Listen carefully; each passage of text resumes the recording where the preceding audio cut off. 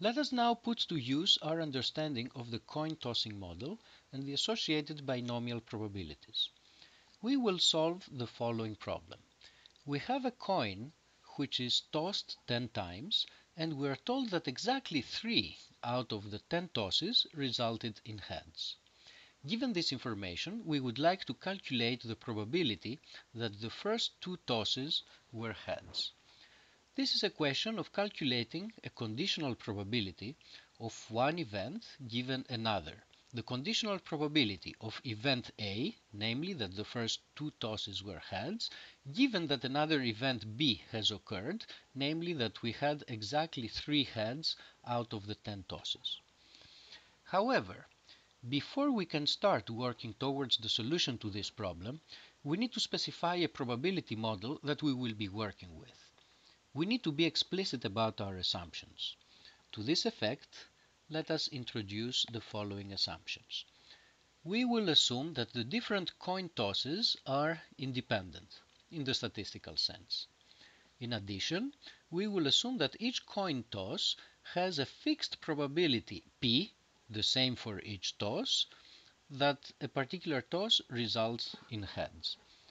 These are the exact same assumptions that we made earlier when we derived the binomial probabilities, and in particular we have the following formula, that if we have n tosses, the probability that we obtain exactly k heads is given by this expression.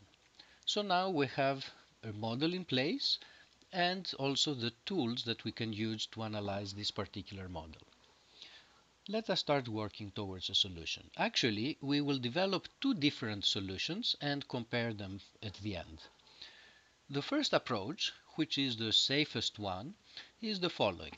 Since we want to calculate a conditional probability, let us just start with the definition of conditional probabilities.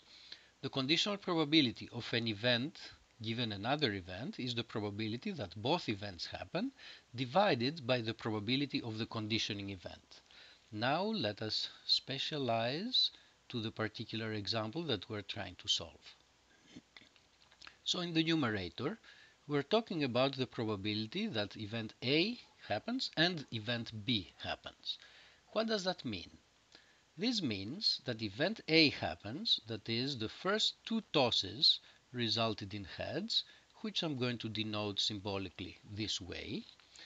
But in addition to that, event B happens, and event B requires that there is a total of 3 heads, which means that we had one more head in the remaining tosses. So we have one head in tosses 3 all the way to 10.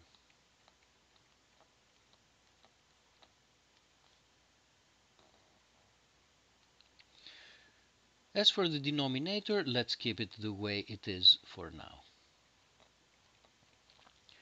So let's continue with the numerator. We're talking about the probability of 2 events happening, that the first 2 tosses were heads, and that in tosses 3 up to 10 we had exactly one head.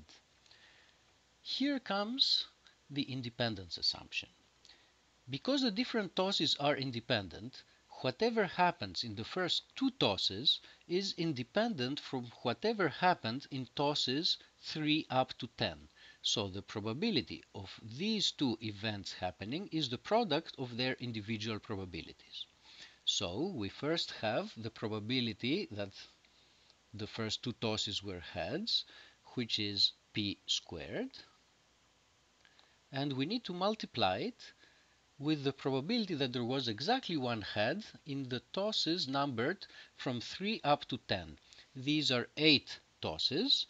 The probability of one head in 8 tosses is given by the binomial formula with k equal to 1 and n equal to 8. So this expression, this part, becomes 8 choose 1 p to the first power times 1 minus p to the 7th power. So this is the numerator. The denominator is easier to find. This is the probability that we had 3 heads in 10 tosses. So we just use this formula. The probability of 3 heads is given by 10 tosses, choose 3, p to the third, times 1 minus p to the 7th power. And here we notice that terms in the numerator and denominator cancel out, and we obtain 8, choose 1, divided by 10, choose 3. And to simplify things just a little more, what is 8 choose 1? This is the number of ways that we can choose one item out of 8 items, and this is just 8. We can choose any one of those items, and there's 10 of them. And let's leave the denominator the way it is. So this is the answer to the question that we had. And now let us work towards developing a second approach towards this particular answer.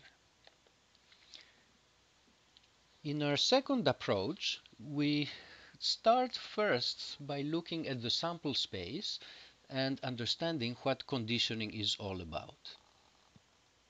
In our model, we have a sample space.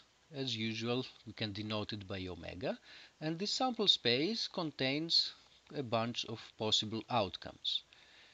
A typical outcome is going to be a sequence of length 10. It's a sequence of heads or tails, and it's a sequence that has length 10. We want to calculate conditional probabilities, and this places us in a conditional universe. We have the conditioning event B, which is some set, and conditional probabilities are probabilities defined inside this set B, and define the probabilities, the conditional probabilities of the different outcomes. What are the elements of the set B? A typical element of the set B is a sequence which is again of length 10, but has exactly 3 heads. So these are the 3-head sequences.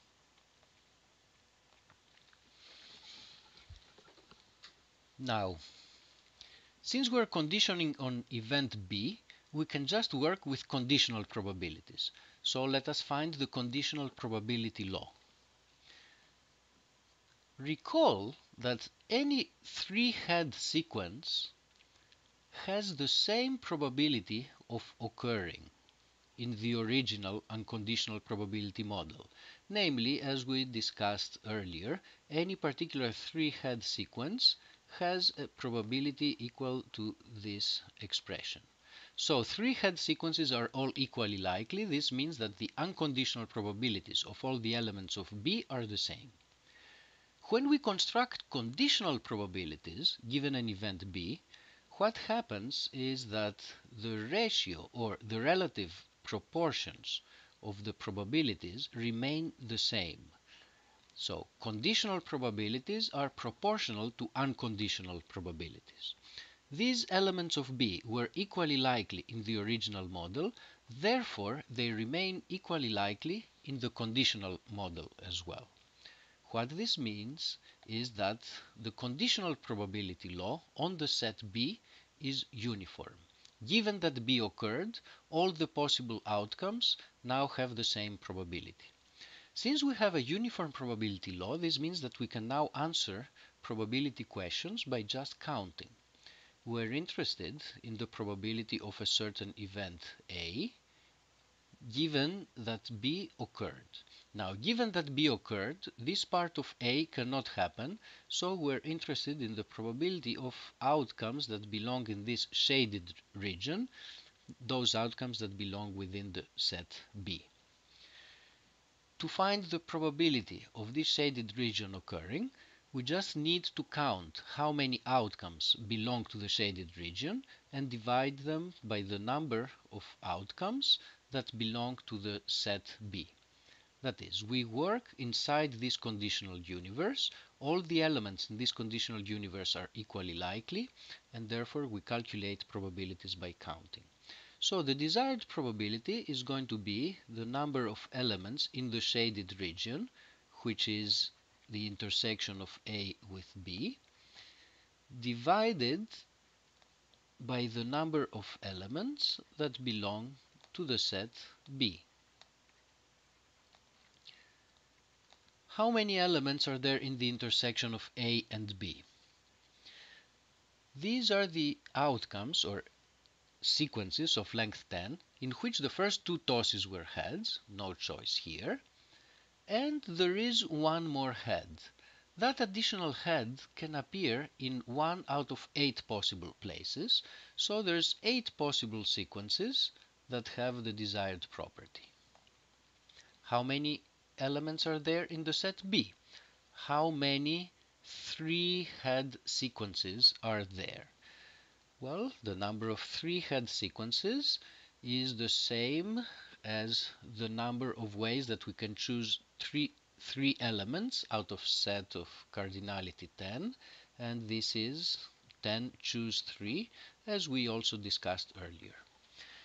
So this is the same answer as we derived before with our first approach. So both approaches, of course, give the same solution. This second approach is a little easier because we never had to involve any p's in our calculation. We got to the answer directly. The reason that this approach worked was that the conditional universe, the event B, had a uniform probability law on it.